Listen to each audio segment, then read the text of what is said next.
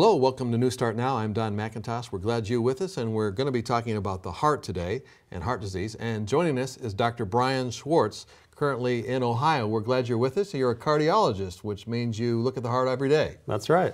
Thanks for joining us, first off. Well, you're welcome. And we're going to talk today about heart disease, but you know, people out there's a lot of people that have heart disease in America. How many would you say there are?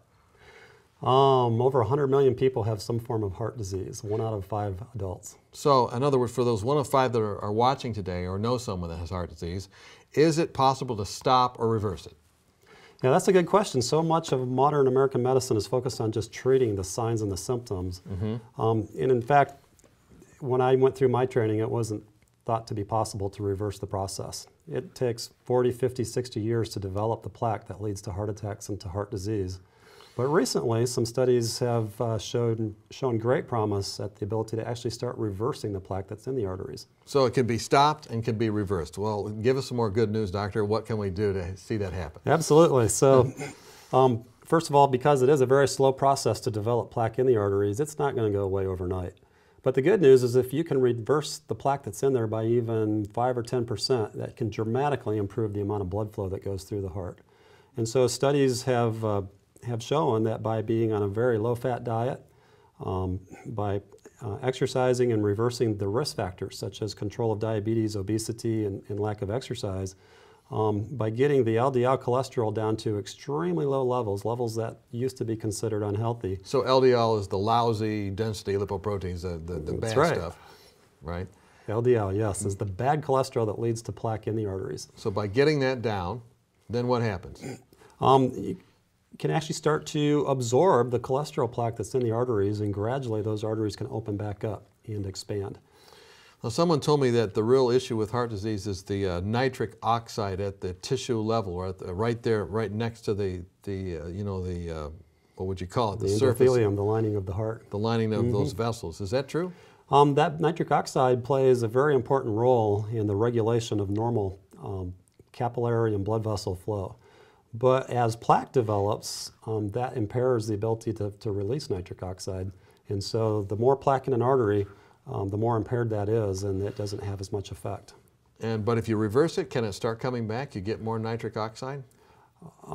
Studies are just beginning to look at that on that level to show that. But I would expect that as the plaque reverses, that the capillary flow is going to improve, the overall flow to the heart tissue itself is going to improve, and even a very slight change in the amount of blood that gets through there can be a big improvement to the symptoms that a patient may have.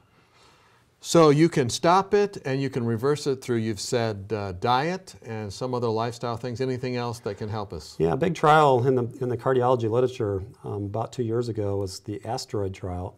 ASTEROID sounds out of this world. What was happening? It did. And we actually took little ultrasound probes that could study the lining of the heart to see where those plaques were, and measured a group of patients that were on a heart-healthy diet as well as the potent cholesterol-lowering medications, and that was the first large-scale study that proved that you can reverse as much as 7% in a 2-year period the volume of plaque in those arteries.